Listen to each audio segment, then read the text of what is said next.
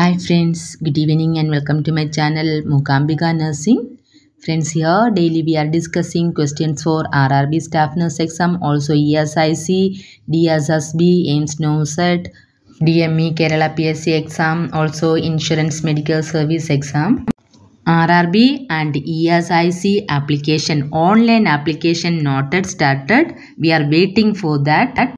Those who are eagerly waiting for this applications, start to study now itself. I am also preparing questions based on the previous year questions, also important questions. Surely these questions will helpful for your studies. Here we can discuss today's question. It is from pediatric nursing. In the previous video also we discussed questions from pediatric nursing. Let's start the question. First question, psychosocial development of children is proposed by options. Option A, Erickson. Option B, Freud. Option C, Paget. Option D, Kohlberg. Stages of psychosocial development theory was proposed by Erik Erikson. Okay, here option A is the correct answer, Erikson. Second option, Freud, that is Sigmund Freud by psychosexual development theory. And third option, Paget or Jean Paget by cognitive development theory. And fourth option, Lawrence Kohlberg by moral development theory.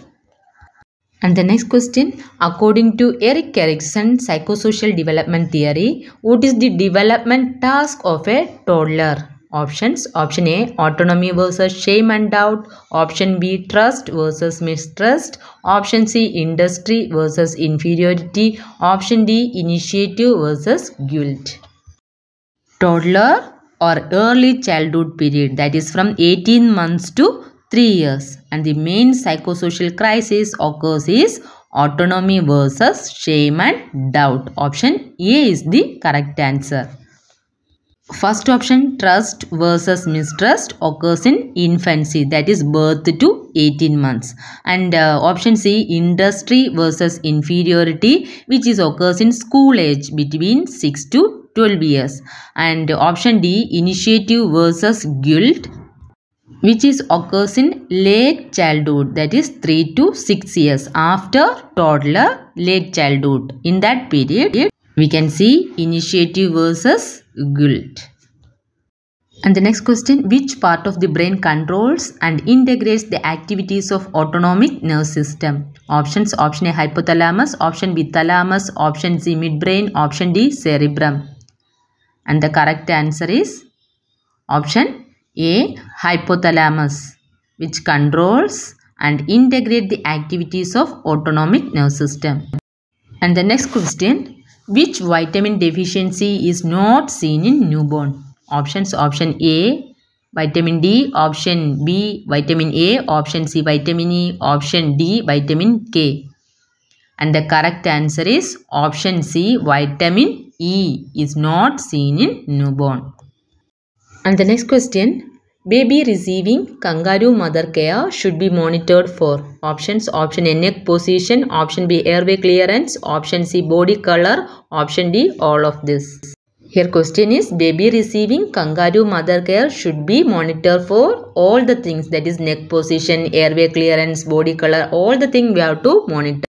So the answer is option D, all of this. In kangaroo mother care, baby should be positioned between mother's breast in upright position. And the head should be turned to one side and slightly extended. It is mainly for the airway. Baby's hip should be flexed and abducted in like a frog position. And the baby's abdomen should come in mother's epigastrium. And the mother should support the baby at bottom. These are all some important tips while giving or while doing kangaroo mother care. And the next question, breast milk at room temperature is stored up to. Options. Option A, 4 hours. Option B, 8 hours. Option C, 12 hours. Option D, 24 hours. At room temperature, breast milk is stored up to 8 hours. Option B is the correct answer. But in case of refrigerator, we can store up to 24 hours in a refrigerator. Other name of mucocutaneous lymph node syndrome is options. Option A, Kawasaki disease. Option B, Edwards syndrome. Option C, laughing disease. Option D, none of this. And the correct answer is option A, Kawasaki disease.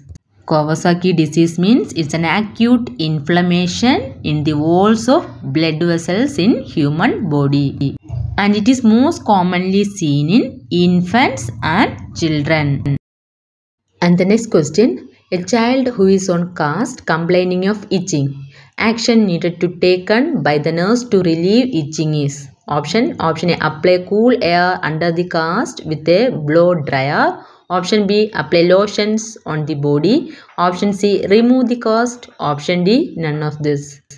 Question is, a child who is on cast and complaining itching, that is under the cast, the child is having is itching. So what is the nursing action? She can do apply cool air under the cast with a blow dryer. So while doing that, the child will get relief from itching.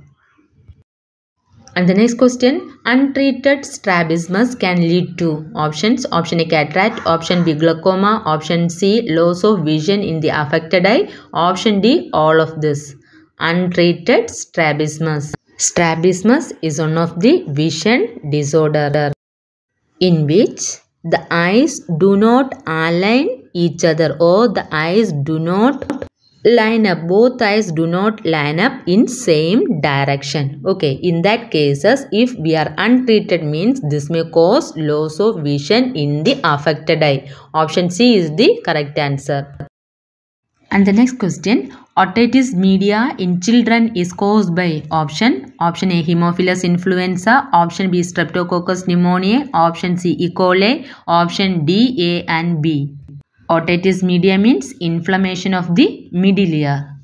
In children, it is caused by Haemophilus influenza and Streptococcus pneumoniae, both A and B. Option D is the correct answer.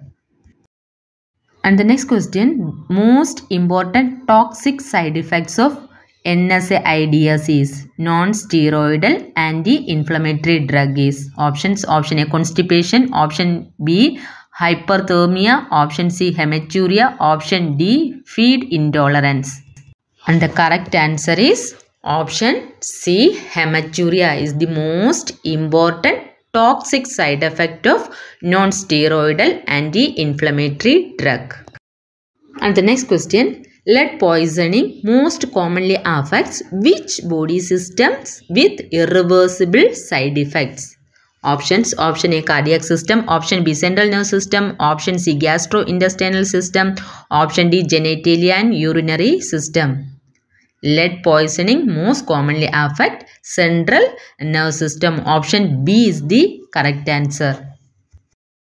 And the next question, bronchiolitis is commonly seen in which age group? Options. Option A, 2 to 5 years. Option B, 5 to 10 years. Option C, less than 2 years. Option D, all of this. Bronchiolitis is most commonly seen in infants and young children. Usually less than 2 years is one of the inflammation of the air passage of the lungs. Okay, seen in less than 2 years. Option C is the correct answer. And the next question, following the poisoning with acetaminophen, which among the following signs does the nurse expect? Options. Option A, fever. Option B, jaundice. Option C, right upper quadrant pain. Option D, headache. Question is, after the poisoning with acetaminophen or paracetamol, which signs does the nurse can expect? And the correct answer is option C, right upper quadrant pain. Because the acetaminophen poisoning can damage the liver. Due to that, the child may experience a right upper quadrant pain. And jaundice may be a later symptom. So first, the child may experience right upper quadrant pain. And the next question, in poisoning, the first action expected from a parents is option give ample of water to the child to drink. Option B, call an ambulance immediately. Option C, call the poison control center. Option D, note down the signs and symptoms developed by the child. Question. After poisoning, the first action by the parents. Okay, they have to call the poison control center immediately. That is the first action. Before giving anything to the child, the parents should call the poison control center because they will give some directions to the parents. So, call poison control center first. Then, according to that, we have to do the next thing. So here today we discuss questions from pediatric nursing. Again, next set of questions we can see in the next video. Thank you for watching my channel. If it is useful for your studies, please subscribe my channel and share my videos to your friend circle.